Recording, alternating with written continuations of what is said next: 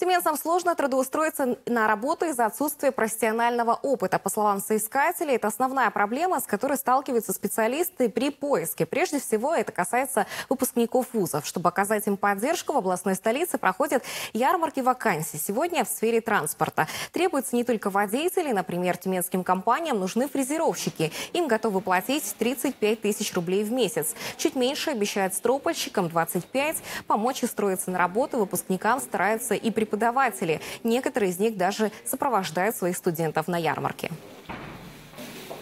Сложно довольно, да.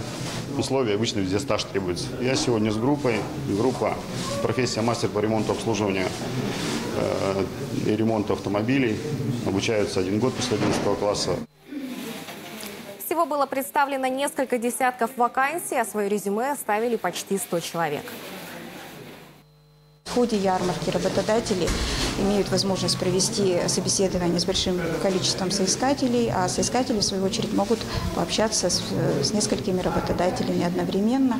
И вот по итогам ярмарки достигается предварительная договоренность.